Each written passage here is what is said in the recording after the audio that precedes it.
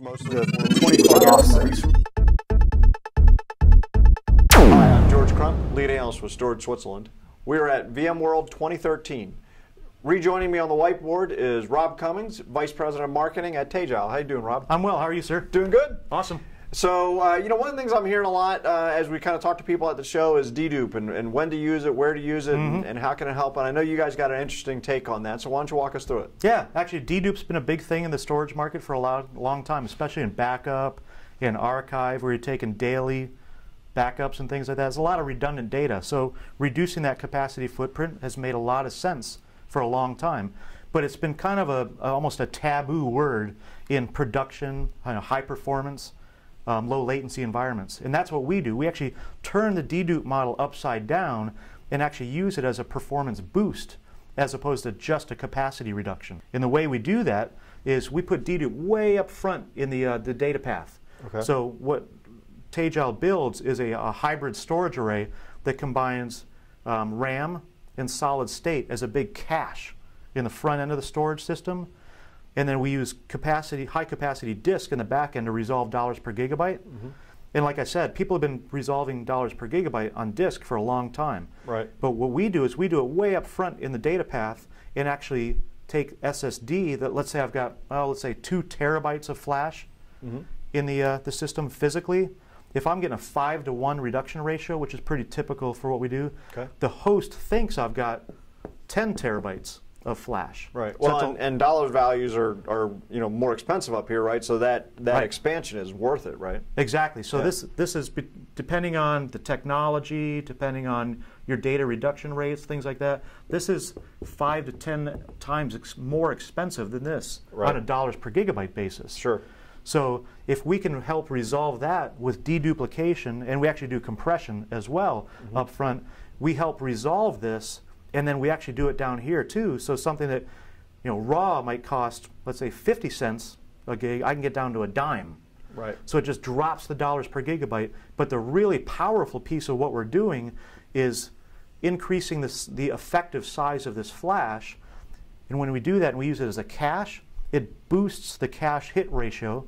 So you can get more and more data in that cache. So your hosts are actually performing on average 5 to 7 times faster than they would without this dedupe up front. So Rob, one of my concerns would be, I think if I was a user and didn't know you, but if I was a user, I'd be like, well, man, I don't know if I want to dedupe my SSDs. Isn't that going to hurt performance?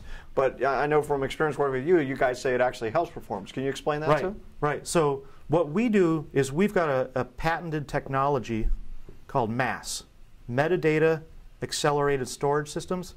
And what we do is we take a lot of the heavy lifting in dedupe and compression, RAID, snapshot pointers, things like that, and pull all that overhead work out of the data path and do it off on the side over here. Okay. So it gets all that traffic that happens off to the side, allows this to perform extremely fast. Okay. So for example, in deduplication, whenever I get a write into the array, for every 1 I/O that's happening here, there's 7 I/Os that are happening here. So if I natively did that within the system on disk, that would slow the system down. And that's why dedupe has always been relegated to backup and archive and low performing file systems.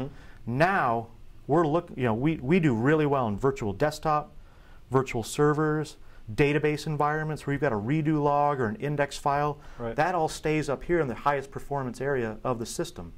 And I would assume that because we're deduplicating, aren't you also able to sort of increase the endurance of SSD because we're eliminating writes? I'm writing that much less data to the SSD. So on paper, this may have we use enterprise class MLC media, which has got on average, say, a 5-year cycle. If you look at the average number of writes that come in.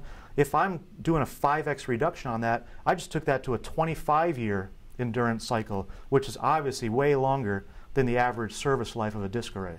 Okay, so what I'm hearing is you've taken dedupe technology and used your MAS kind of IP, and allowed it to get regular normal performance that you would expect out of this system, but get all the capacity benefits as well, right? Right. So for years and years, we've always seen the dollars per gigabyte and dollars per IOP have been at tension with each other. Right. Right. You got to give or take one to the other. Sure. We're actually helping both of those right now, so we balance out that tension between capacity and performance. Okay. And what's the net result of this to, obviously we're at VMworld right now, so what does this mean to the average VMware administrator? How does this change his life? Right. So let's take an average. I'll just erase this word up here with my fingers. That looks good. You got a physical server, and you may carve that up into 10 virtual machines. Mm-hmm. If those have all got the same Windows image that they're running, mm-hmm. we'll take that down to a single instance and store that in the high performance area of the system, so you get extremely high performance. Actually, we're just at the show here, we're announcing up to 360,000 IOPS. Wow. But at disk level pricing. So we resolve that. So super fast performance, low latency, at a rational cost per gigabyte. Okay. So basically performance that they can afford. Absolutely. Okay. Rob, thanks for joining us today. Hey, thanks, sir. Appreciate you being here. All right. I'm George Crump, lead analyst with Storage Switzerland. Thank you for joining us.